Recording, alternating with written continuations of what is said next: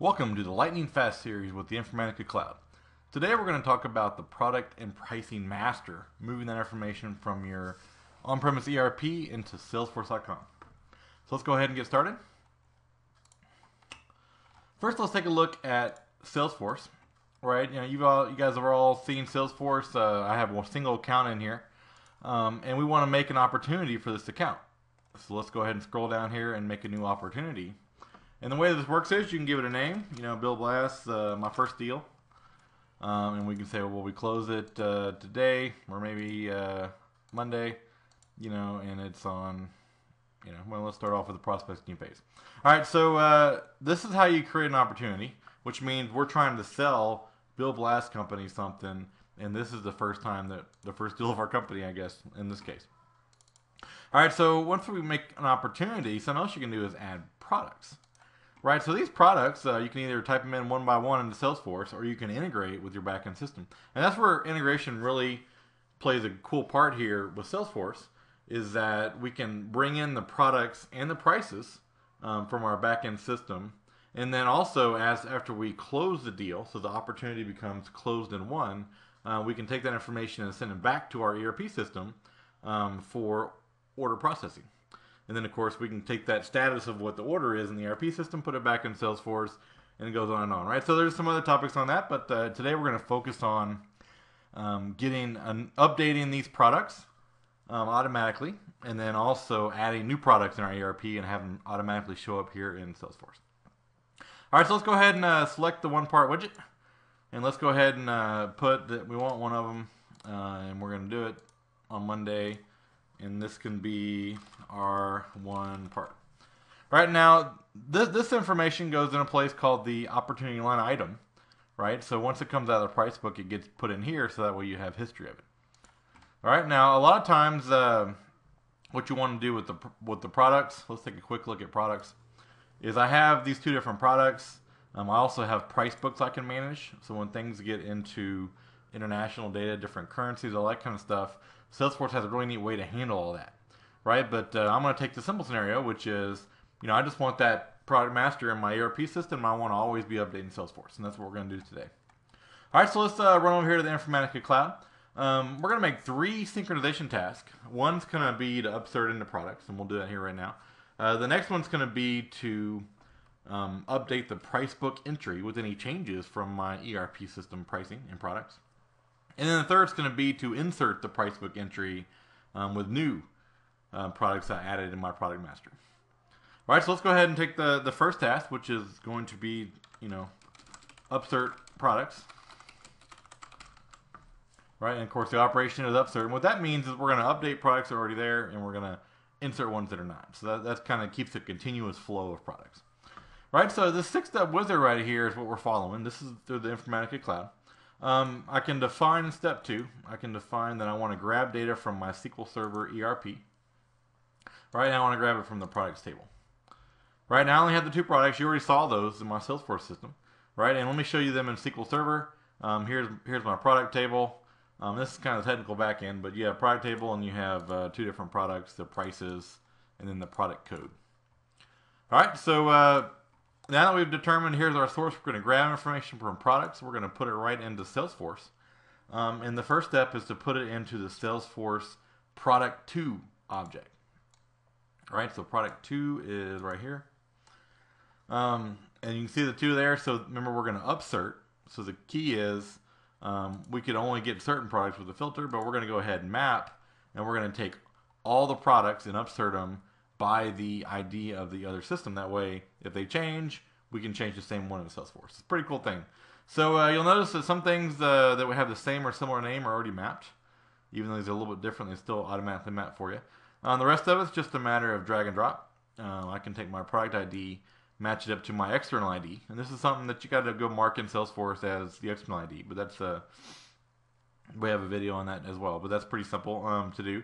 Now, also, you take your name. Your price is actually not in the product table, right? So I have my products over here in my ERP system with the price. I don't have that in the product table. So that's why the price book entry comes into play, which is our second object we want to read or we want to insert and update to. Product available goes to active. And I think we got it. We can go ahead and put the description as the name right there, just to keep it conformant. And that's it. So let's go ahead and, we could run this on a schedule, but we're going to run them as a group, which is a little different. So that's pretty cool as well. So let's go ahead and go back into our ERP system, right? And let's add a new product. Let me go ahead and grab this. There you go, custom 3-part widget, and we're going to make it $30. We'll put them in the same computer.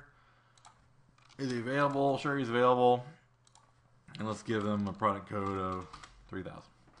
All right, so now we've added our new product in our SQL Server ERP system, right? And this could be a file that you got from some mainframe. This could be a DB2 on a mainframe. This could be Oracle, MySQL, anything. Different files.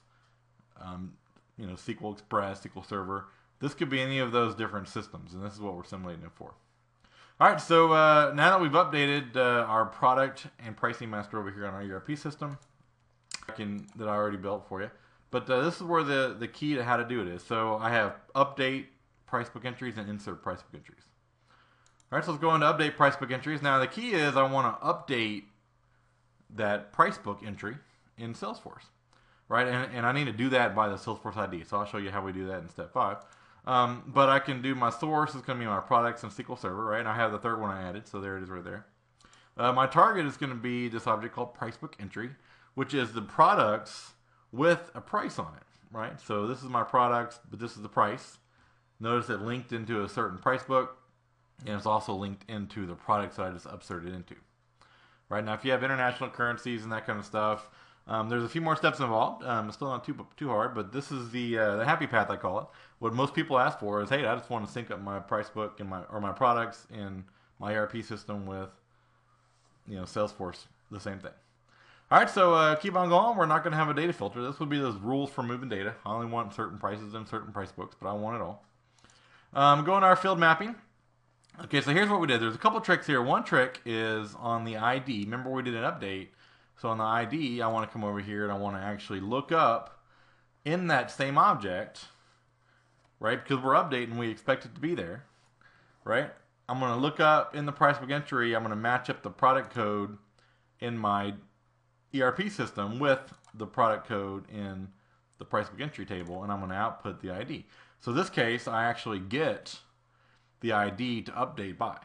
Now, since I inserted one, I'm going to get an error on this record, but it's not going to blow up the whole thing. It's just going to skip it and move on, and that's where the insert picks up. Now, the reason we have to do this, right? It sounds a little around the bush, but the reason I do this is because price book entry in Salesforce is not configurable.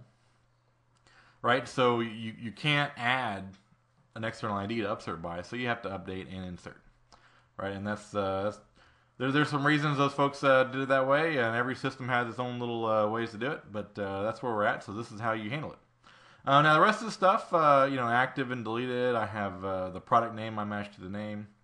I have which price book it is, and I kind of hard coded this because I'm only using one price book, and really most people do, unless they have the international currencies and that kind of stuff.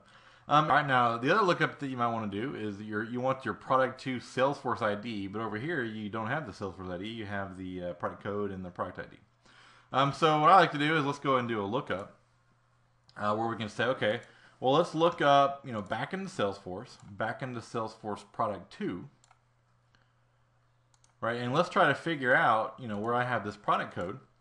I want to find the right product with that same product code. And then I want to go down here and actually get the ID for that